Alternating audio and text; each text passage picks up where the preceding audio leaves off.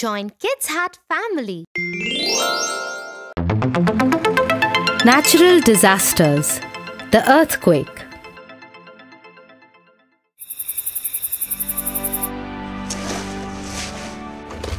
Oh no! What's happening? Is there a monster? Tia! Tia! Help! Tofu, take cover. Lie down under the bed. It's an earthquake. What was that? I feel so terrified, Tia.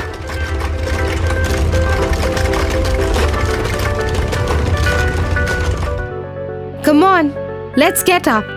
It was an earthquake. Oh, Tofu, don't cry. Come here. Tia, what is an earthquake? I thought the world was ending. Oh, Tofu, come. Sleep in my room for tonight. I'll tell you what an earthquake is and how we can protect ourselves when such calamity occurs. Okay, so let's start by knowing how an earthquake occurs. When the tectonic plates of the earth suddenly collide into each other, that's what causes an earthquake. What are the tectonic plates? So basically, tectonic plates are like puzzle pieces that together make up the surface of the earth. These plates move constantly, but you can't feel it. The place of the origin of the earthquakes is called the hypocenter, and the place where they occur on the Earth's surface is called the epicenter. Oh, I see. The shaking movement that we just felt was a tremor. Sometimes these tremors can be very strong, and sometimes the tremors are barely noticeable. The strength of the tremors is measured in the Richter scale, the highest ever recorded being 9.6. Oh my God!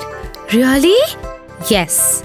Earthquakes can severely damage everything around us, and even our lives are at an alarming risk. But Tia, how can we protect ourselves when everything around us is falling apart? That's a good question, Tofu. We can always try the drop, cover and hold method. If you are in bed, covering your head with a pillow can protect you during minor earthquakes.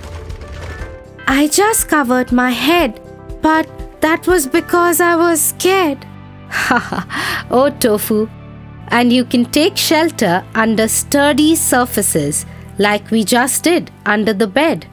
Just drop down wherever you are, crawl and find an overhead shelter and wait under the cover until the tremors stop. That's a smart idea, Tia. Drop, cover and hold. But what if we are outside our homes? If you are outside your home, try staying away from buildings, trees and electricity poles. Try to find wide open spaces to protect yourself when buildings collapse. But what if we are inside a building? If you are inside a building, do not use the elevator to go down. Always take the stairs. Stay away from windows as shattered glass can seriously harm you. And what if we are in a vehicle? If you are in a vehicle, try finding an open spot. Turn down the vehicle, pull the parking brakes immediately and stay inside. Avoid parking near utility poles, overhead wires and under overpasses.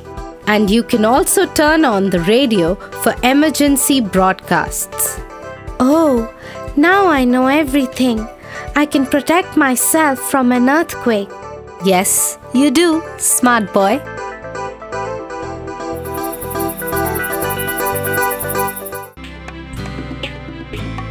For your favorite rhymes, stories and more, Join Kids Hat family. Subscribe here.